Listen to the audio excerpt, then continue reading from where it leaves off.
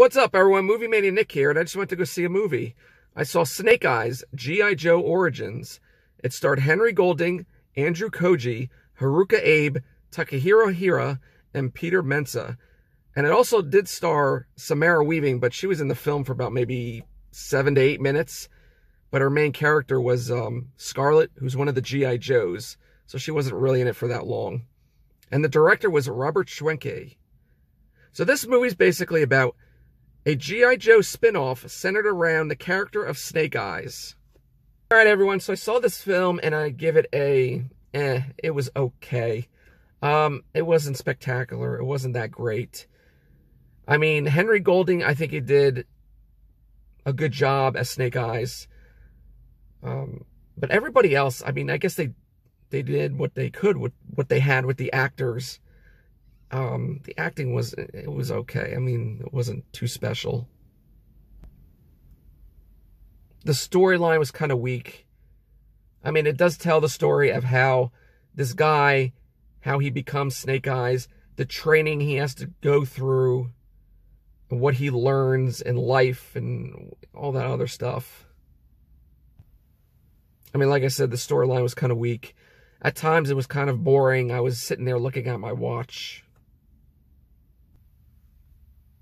And there was a few things I did like about the movie. Was, of course, the martial arts of it, the ninja aspect of it, the action scenes. They were pretty cool. Because I do like martial art films, you know, like Bruce Lee, Jackie Chan. But other than that, I mean, and there was one line in the film near the kind of mid to the end where, I mean, there's really no spoilers, so I'm going to say it, where they're all lined up together and he comes out and he meets Scarlet and he goes to her, "Yo, Joe," which is a famous quote from the G.I. Joe characters. Also, there's a lot of shaky cam in this movie, so it'll kind of give you a headache. And also, there were a lot of, like, close-up scenes of the actors' faces, which I don't understand why. Maybe it was to get their facial expressions, but there was really no need for almost every actor in this film to have a close-up scene of their face. Other than that, that's about it. So do I recommend to see this film? If you like Henry Golding, if you like Snake Eyes, and the G.I. Joe universe and all that, yeah, I recommend to see this film. But if you're just a person that's just going to go see it, I would probably skip out on this or wait till it comes out on Netflix, Hulu, Demand, Amazon Prime, whatever else is out there. Don't waste your money in a movie theater to see this. And now it's time for fun facts.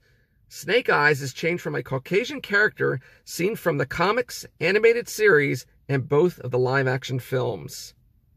And finally, Ray Park, who played Snake Eyes in the 2 previous G.I. Joe films, would not be reprising his role in this film. And that's it, everyone. That is my movie review for Snake Eyes, G.I. Joe Origin. I hope you guys enjoyed that. As usual, smash that like button, support, share, hit that notification bell, and notify you when next video or vlog will be up. Also, check me out on Instagram under the same name, Movie Mania Nick. And remember, stay safe, be excellent to each other, and party on, dudes!